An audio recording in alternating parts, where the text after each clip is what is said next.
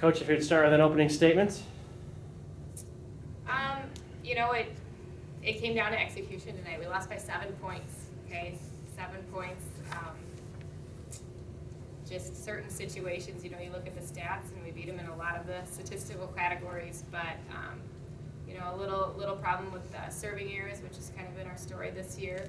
A few too many receiving errors, and they had some outstanding performances. Their middle hitter, Caroline DuPont, freshman, hits a 417.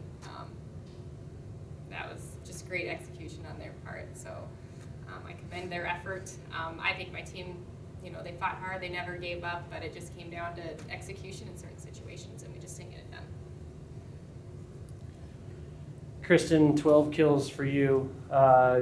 Did they start to focus on you a little bit more after about the midway point of that second set? Yeah, I think they did, but because our outsides were swinging pretty good, I was able to get some open shots along with our right sides. They were both swinging pretty good, so I was able to kind of get around them. So. How tough was the front row on both sides? I mean, there's 15 total blocks in the 3-set match. Yeah, they have some good hitters, and they execute very well, and blocking wasn't good enough. So. Kelsey, what was the biggest thing you were trying to do in the back row? I think I was just trying to lead everybody and keep everybody up. I mean, we kept changing things, making sure that everyone knew what was going on. And I mean, just keeping everyone up, like that was a big thing for us no matter what. So. Coach, did you notice that they did anything different on Kristen as the match progressed a little bit? You know, I think they obviously might have keyed in on her a little bit, but I mean, she handled the pressure very well. I mean, we are a very balanced team as far as offensively. You know, you try to stop one player and then someone else is going to, you know, step in and execute. And,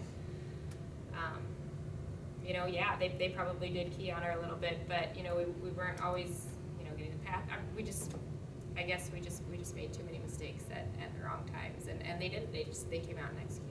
Is it frustrating to see so many responses after you guys would go on these little mini runs?